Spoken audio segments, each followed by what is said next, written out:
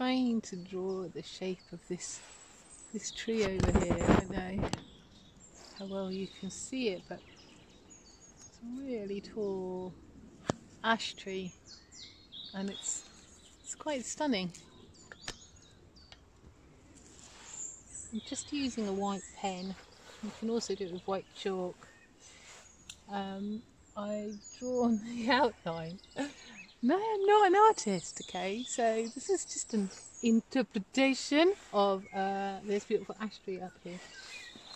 And I'm going to have a go at drawing the inside of it, of what I think the molecular structure might look like, or the feel, the energy of the tree. Now, I did one the other day with pebbles. So these are pebbles off Pakefield Beach near Lowestoft, and I've just kind of done some patterns inside and how I thought those pebbles were feeling, or you know, the matter that's inside them, the density, the age, the wisdom that's within those stones. And thought I'd have a little go on this tree. So yeah, I'm gonna have a little go. And there isn't any right or wrong way to do this, which is what I like the most about it, because when I was at high school, I went to my art teacher and excitedly told her that I was going to take GCSE, well, it was O-level at the time, art, and she replied by telling me I wasn't any good at art and to go and study geography, which I've always regretted because I didn't like my geography teacher. But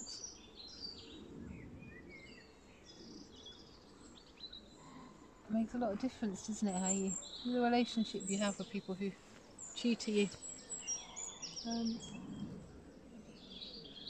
But anybody can do art, like, you know, there is no right or there is no wrong. So put a few dots in there. I reckon this ash tree must be a couple of 100 years old, and that's quite bonkers, isn't it? You know, to think that something has lived that long. It's like longer than, you know, it's older than my grandmother, who was 90 when she died, older than her grandmother, which is amazing that trees live that long. Just think of all the things that they must have seen in their lifetime.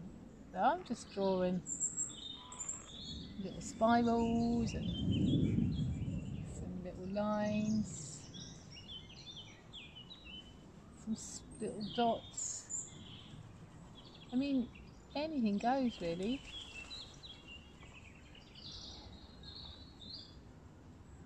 As I said before, there is no right and there is no wrong. I've actually got in my pocket like a big chalk pen, because I just found this in my car. I thought, let's have a go at something thicker. So here it is.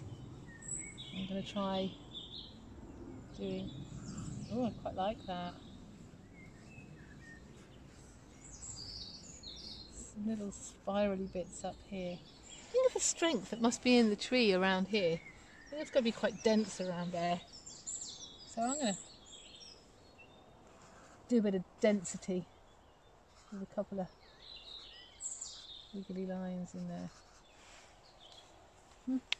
I like the thick, but I think I like the thin better. So that's where I'm at with it right now. I shall come back when I've finished it so you can see, and it's something that you can do at home, because of course if you haven't got black paper and you haven't got a white pen, then you can do it the other way around. Radical! You can put it on white paper with black pen, or any colour paper with another colour pen. It doesn't matter what the colours are. The most important thing is that you go out and enjoy it, and it could be anything. You could draw the pebbles like I showed you. You could draw leaves with patterns inside. You could draw your hand with patterns inside. Just any shape really. The great thing about it is you can just doodle. So yeah, doodle away, and I'll show you this when it finishes. Catch you in a bit.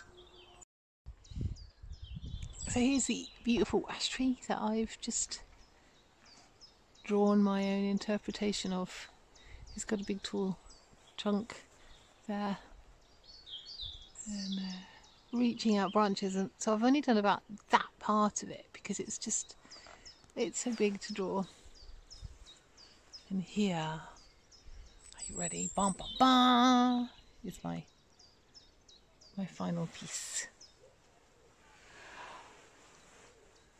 There it is. This trunk, strong, swirling, bursting from the earth, reaching, strong bit in the middle that we talked about, and reaching up with those clawy bits at the top right there, which are just the same as the clawy bits up there. Well, similar anyway. I hope you get a chance to go and have a play, because it's just nice to doodle and relax and enjoy. Take some time, have a go, and show us what you've created. Take care.